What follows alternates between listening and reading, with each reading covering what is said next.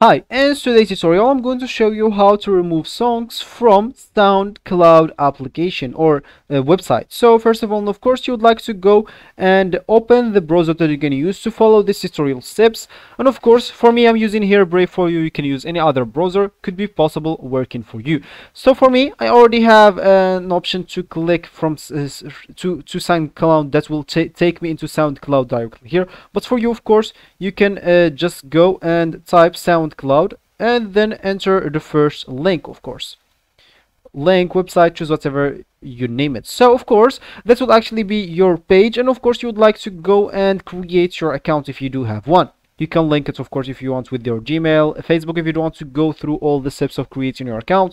Or if you already have an account, just ignore all of that, log into your account, only just get straight into this tutorial. So for me, that will actually be your home or your main screen. For you as well, maybe just a different playlist here. And if you want to actually remove a song from a playlist, all you need to do, just go and click at your name right here. And then click at profile.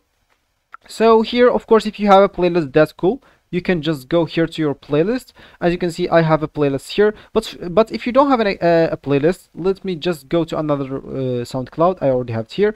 So of course you can just go and click at whatever song here, click at add to playlist, of course. And if you do, as we said, if you don't have a playlist, you would like to click at create a playlist, name it, and of course just save public or private, and you will be actually good to go. You will find it just here in your playlist. And if you want to actually remove a song from a playlist, as you can see, I want to remove, let's say as an example, this second sound from my playlist. So I only need to click on it. As you can see, now this song is playing. Now all I need to do, just go and click at the name of the song right here. So as you can see, that actually takes me into the page of the song. So from here, I would like to click on more right here, then click as add to playlist. So don't panic, I'm not gonna add it because it's already added, as you can see. So if it's already added, just go and click on that again. So as you can see, it's no longer on my playlist now, and I have just one song on the playlist. So if I go here to my account profile and go to playlist, I'll find a playlist with just one song. So this will be actually for this tutorial. I hope you like it. Thank you guys for watching, and goodbye.